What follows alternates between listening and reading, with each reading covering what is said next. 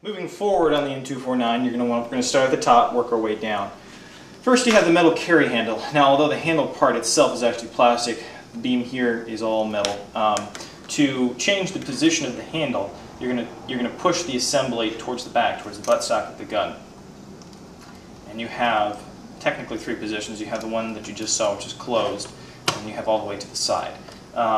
We really only use the closed and the middle position, and it is capable of carrying it. We've seen no stress fractures or any sign that there would be any breakage, and it does carry it quite well. It's pretty balanced, and we like it. I mean, it's actually very convenient, especially because it is such a heavy gun, and it gives a very convenient handhold. Of course, it emulates the real steel quite well, so kudos again to M&K for doing that.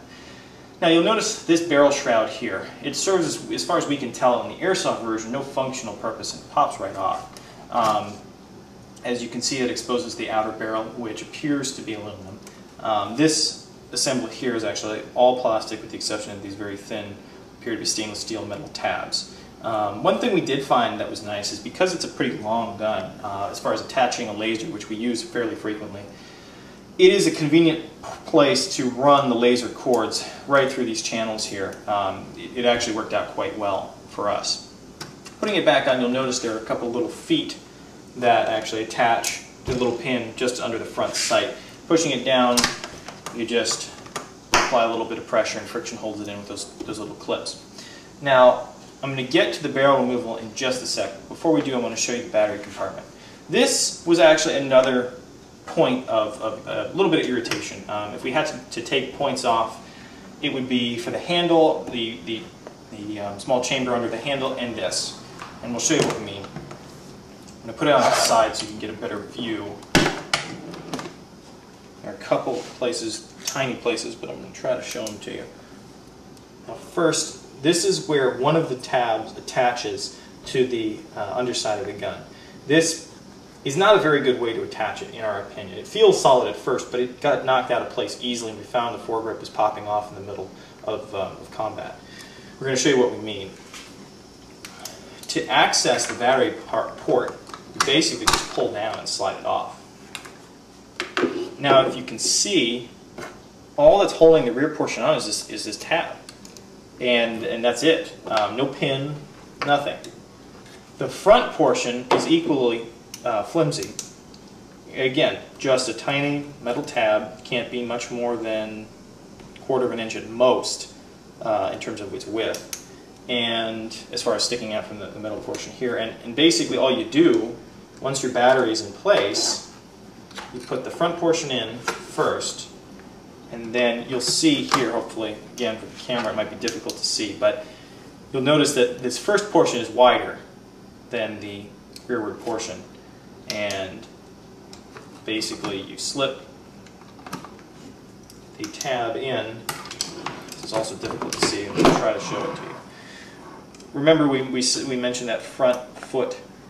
It has to be moved forward to fully engage. So again, it's kind of hard to see, but right now this cover is not fully secured, so the tab is actually filling the little slot into which it would normally push. I'm going to show you how it works. You have to pop it, and you'll hear that click, and then move it forward. So supposedly, it's now locked into place. But as I said, it can easily pop out just with a simple bump, and it did. So, not so thrilled with that. But again, a little bit of ingenuity can fix the problem, whether you put a pin in yourself or whether you decide to put some tape around it. Not a very pretty option, but there it is. While we've got it at this angle, it's a good time to show you the different mounting options. I may have slipped up earlier in the video and called this a tripod. Of course, it is in fact a bipod, but this lug here is what you would use if you had some kind of tripod mount. It apes the real version quite well, and if you have a tripod or you just want to look like you could use one, that's what this is for. And of course, storage of the bipod is quite easy. It doesn't lock in very securely, but then we don't really feel that it has to. We're going to show you right now. These feet are adjustable. There are 3 positions. We end up using the second or the first the most. The third we only really use for demonstration purposes in the video. and adjusting it sometimes a little bit of a hassle because these little metal tabs sometimes get stuck. But once you've got them at their lowest setting, they're little buttons, by the way, just so you can see. You just depress the button and then watch your fingers because there are these little metal pieces that will move, and sometimes you can get a little nick. No big deal. Just be careful. Anyway, you squeeze it, and it is spring-loaded, and then you slide it in there, and because it's spring-loaded, it'll more or less stay in place when it should. Getting it out is a real breeze. You can just drop it, and it, for the most part, will get to where it needs to be. You will want to be careful, of course, when you're actually trying to use the bipod. Make sure, again with the camera, make sure the top portion of the bipod links up with the bottom portion. If you don't, you'll have one of these situations, and then you can bend some metal. You don't want to do that. It'll also go forward, and again, same kind of problem. If you're trying to use it for support, it might not work. And when it's forward, for some reason, getting it into the proper position is easier. Who knows why? It's just the way it was designed.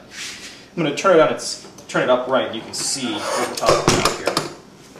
Now, there isn't, from what we could find, there is no method of tightening up the bipod once it's out. It's pretty loose, but it does give the shooter a pretty good range of motion, and that's probably what they were going for, from what we could tell. And that's frankly what we needed when we were firing, especially because we weren't using pre-prepared positions. You know, you're going to slap this thing on a pile of wood, or on a dirt mound or sandbank, something like that, and you're going to need to have a very good range of motion, and it provides just that. So overall, we thought it was a pretty cool design. It's all metal again, and that really impressed us. The foregrip here, though, is plastic, and as we mentioned earlier, the barrel shroud is plastic. But this is metal. This metal, metal, metal, metal. The front post, well, it's not a post sight technically by itself. It does have a post sight on the top here, but this whole sight assembly is metal. It's a beefy gun, and you'll feel it when you're holding it. This device here has no function from what we can tell as far as airsoft goes. It pivots, and to get it to turn, you actually push inward on the device. We're sure it has obviously some real function, but for airsoft purposes, it doesn't do a doggone thing from what we can tell anyway. Okay, so for those of you who always like to remove your orange tips, you're not going to be able to remove this one unless you chip the paint off. We never recommend that you do that. We personally leave them on. Everyone we play with leaves them on for safety reasons. Sure, you can see that orange tip, when you're skirmishing, but it's great insurance to have. So that's our 2 bits. If you were trying to remove it, it'll be news to us. We'd appreciate an email because we haven't been able to discover how to do it without actually sawing through the metal itself or painting it. Neither of which we're willing to do. It's kind of cool. You have these forward-pointing ports. So in the real steel, of course, that would help to disperse the muzzle flash a little bit. But of course, it has no real function here.